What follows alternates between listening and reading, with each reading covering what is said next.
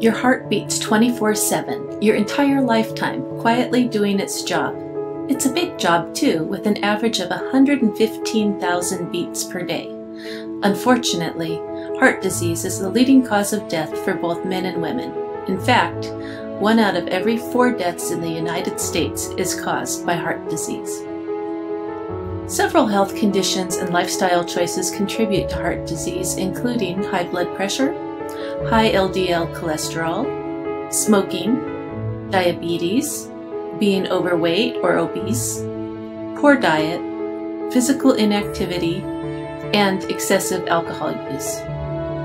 49% of Americans, nearly half of us, have at least one of the top 3 risk factors. According to the National Heart Attack Alert Program, the major signs of heart attack include chest pain or discomfort that may feel like pressure, fullness, pain, or squeezing lasting for more than a few minutes, or that goes away and returns. This typically occurs in the center or left side of the chest. Discomfort in other areas of the upper body. You may feel pain or discomfort in one or both arms, the back, neck, jaw, or stomach. Shortness of breath.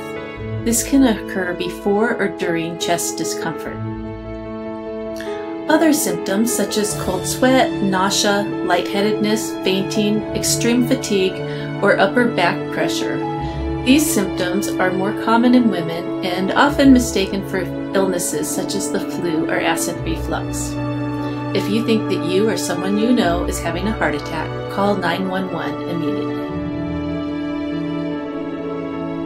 To improve your heart health, talk to your doctor about your heart, and with his or her okay, get moving.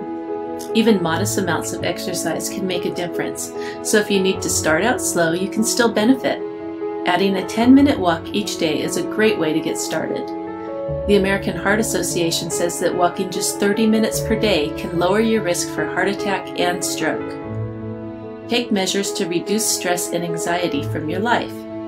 Exercise can help with this, which is a nice bonus.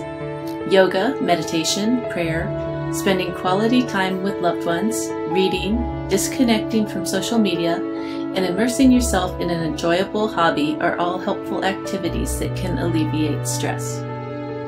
If you smoke, now's the time to get serious about quitting. You'll also want to get your blood pressure, cholesterol levels, and other health conditions such as diabetes under control.